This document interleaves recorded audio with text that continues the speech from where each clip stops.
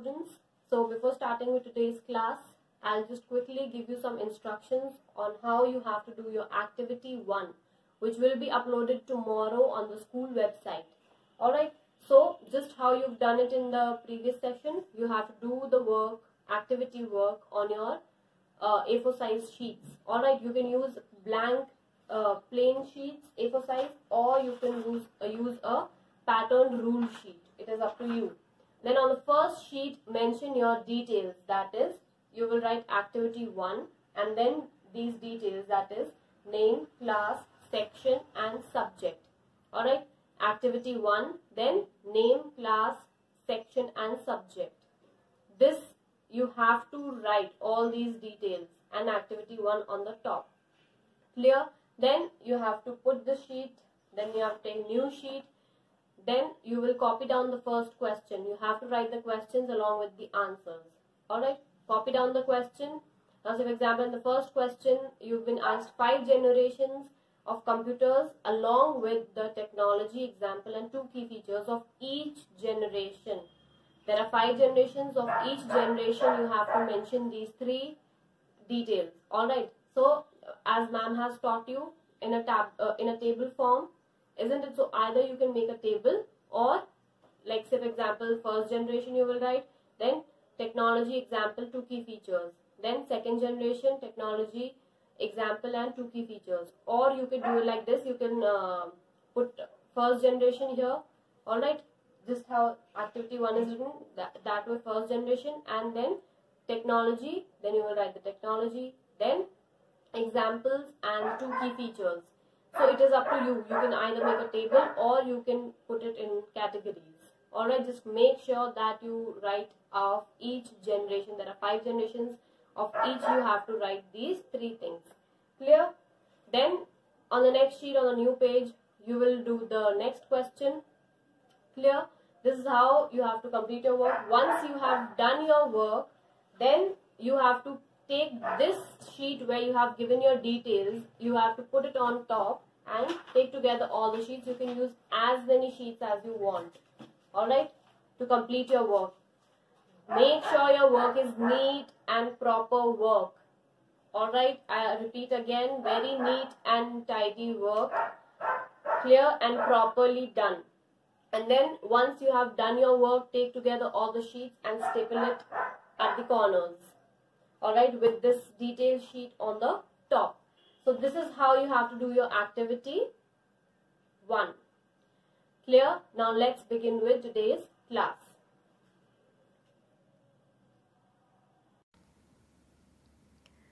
Now in the previous class, you have studied about measuring memory and IPO cycle. Ma'am had shown you a flow chart in the previous video, and she has explained to you the IPO cycle. Let's just quickly revise. So a computer works on the principle of IPO, that is input, process, output. The cycle followed by a computer of taking input, processing it and giving the output is known as input, process, output. Input here is the data and instructions which a computer gets through the input devices is called input. Process, the entered data is processed or changed into meaningful information by CPU, that is Central Processing Unit. Output is the result of processing and the output is displayed through the output devices. Alright, so how does it work? It works on the basis of the input, that is the instructions that we give to the computer. And how do we give that? Through input devices like keyboard, mouse, etc. Then the computer processes it with the help of CPU. The CPU processes that information, and what we get back, what the computer gives us back, is the result or the output, and which is displayed through the output devices like monitor or printer, etc. Alright, now starting with today's topic, that is computer memory. So we will be studying about the types of computer memory. So there are two types of computer memory. First, primary memory, and second is secondary memory. Now let's understand what is computer memory. A computer memory is used for storing data and instructions. Now we all know that a computer can store a lot of data and it works on the instructions given by us because it is a machine. So it does what we want it to do. It does not operate on its own. Alright, then a computer can only understand the binary language. That means it does not understand a human language. It understands the machine language, and a computer can only understand binary language in which zeros and ones, that is on and off. So on is represented by 1 and off is represented by 0. Alright, so the data is stored in the computer memory in the form of bits or binary digits. The capacity of computer memory can also be expressed in terms of bytes. In the previous class, you have studied all this in detail. Alright, so you've studied about the kilobytes, the gigabytes, isn't it, the terabyte? So this is the same thing, just revision. Now starting with today's topic, now here is a flow chart showing you the types of memories. So it is of two types. First is primary memory and the second is secondary memory. Now here primary memory is the computer's memory or the memory on which computer works, and the secondary memory is the user's memory. Say for example our memory, how we can save data.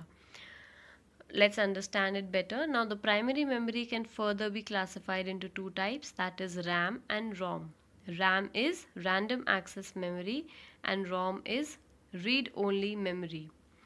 Now secondary memory, the user's memory, how can we store data? Through the secondary storage devices like hard disk, CD, DVD, Blu-ray disc, pen drive and memory card.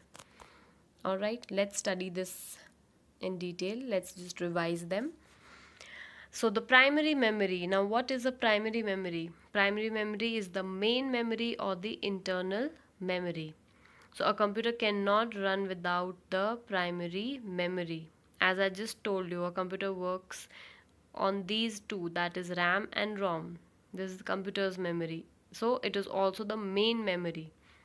And where are these RAM and ROM chips present? It is in the motherboard inside the CPU. Alright.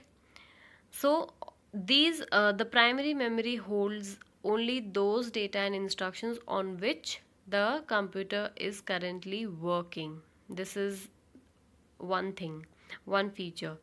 And the data on the primary memory is directly available to the CPU. So it reads the instructions continuously and executes them as required.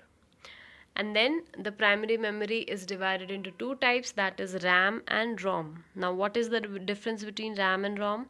In the picture, the first one, the green and with the chips, this is the RAM. And the one with those spikes or those pointed thing on it is the ROM. Alright, so this is how they look like, the chips, the RAM chips and the ROM. Now, what is the difference? What are the differences between them? So a RAM, as I already told you, RAM is random access memory. It is the read and write memory. Alright, so the information can be written onto it and read from RAM. And ROM is read-only memory. So that means that data is pre-recorded, which can only be read. We cannot modify the ROM. It is permanent data. So we can only read it. And ROM and the RAM is on what we are working currently. and we can modify that information. Alright, then the RAM holds the instructions and data on which you are working currently, as I already explained it to you. Say for example, now when a computer starts, it loads the operating system into RAM. Alright, and when you're working on any program, you're actually working on the program loaded on the RAM or in the RAM. And RAM is also volatile memory. That means that it retains the stored information as long as the power is on. As soon as the light goes off or the electricity goes off, the whatever you were working on goes off as well, to its back to its place. Say for example, I'm working on a Word document, then I have typed one paragraph and suddenly the light goes off or the electricity goes off, computer is off. Then when I will switch it back again when the light comes, so whatever I was working on will not be saved and those programs will be closed. Alright, so for that, what we do now, this is just additional information, nothing related to that. So while we are working, say for example, on anything, here as I gave you the example of Word document, so how do we save that? The first time we save it is as save as. Alright, so that is why we keep saving the data. Now say for example, I typed 1, then I've saved that document. Then I've again opened it, I've typed another paragraph, then another paragraph. Then I feel that the light can go anytime, so I will just keep saving that data, and that will be saved in the file, in the hard disk. Alright, HDD, we will study it now in the coming slide. So this is how it works. Whatever we are working currently on something is, we are working on the RAM. Alright, we can modify it. But ROM is non-volatile memory. RAM is volatile and ROM is non-volatile memory, as it retains the contents even when the power is switched off. That means it is permanent, it is fixed. We cannot change ROM. Alright, it is already pre-recorded or fixed data, fixed memory. Then RAM, now you must have heard, if a computer is slow or works slow, hangs a lot, then what do? We increase the RAM of a computer to make it run faster. Alright, so the amount of RAM installed in a computer affects the number and size of programs that a system can run at the same time. Alright, so that is why RAM, the higher the RAM, the faster the computer and the processing of the computer applications. So everything becomes quick when you have a lot of space there. Alright, and then a ROM is used for storing a special software, where basic input or output system, BIOS. Alright, so this software helps to load the operating system when the computer is switched on. So these were a few points how RAM and ROM differ. Then moving on to the next one, that is secondary memory. Now what is secondary memory? It is also the external or the backup memory. And as I told you, the user's memory, also known as the external memory or the backup memory. Alright, now where do we keep backup of our data? Through these devices, through these secondary storage devices, isn't it? We can store lots of data permanently on these devices. So let's see what they are. Now hard disk. First is, say for example, the first one is SD card, as you can see in the picture. Now what is this SD card? This is also known as a memory card. Okay, and where do we see this? We see it these days typically in mobile phones. And where else? And why is it used? It is very small in size and is used to store data in devices like mobile phones, digital cameras, MP3 players, and many more portable devices. Alright, so this is used to store our data in phones or cameras. Alright, so this is a say for example in mobile phone there is internal memory and there is external memory. So that external memory is this SD card or the memory card. We can even take this chip out and we can put it in card readers and we can see the data inside it. It stores all the information whatever you want to store inside it. Then comes HDD, that is hard disk drive. Now it is the main secondary storage device, and where is it? It is inside a computer. Found inside a computer, and where is it present? It is inside the CPU box. Alright, now it can store a large amount of data. Whatever data is there is inside this HDD in computer. And where is this disk? As you can see, there is one disk present there, isn't it? So this is inside the CPU box. So all the work done on a computer can be stored on a hard disk. But these days there is another upgraded version that has come, that is SSD. What is that? What is it? It is solid state drive. Now it is much faster than HDD. Alright, now why? Because this here in this HDD there is a disk which makes it slow. As compared to SDD, this is slower and it heats up fast, and and that solid state drive is faster because it has chips inside it. Alright, so there is nothing this moving thing which makes it slow, so it is faster. Alright, as compared to HDD. Then we come to another device, that is pen drive. Now this is the most popular thing right now, isn't it? You must be using it very frequently. Now a pen drive is also a storage device, and it is small in size, it is portable, we can carry it from one place to another. Then a pen drive can be used to store and transfer data from one computer to another. And where do we connect it? We connect it to USB port. Alright, and USB, the full form of USB is Universal Serial Bus Port of a computer. Alright, you must be aware now what a pen drive is. So then we come to CDs. Now there are these three types of CDs, if you can see in that picture. Now the main feature, how they differ. Say for example, they differ in their capacity to hold or to store data. Now let's just take one by one so that it is clear to you. Say for example, the first one, CD. What is the full form of CD? It is compact disc. They are circular in shape. Three of them are circular, that is round, circular in shape, and can store lots of data.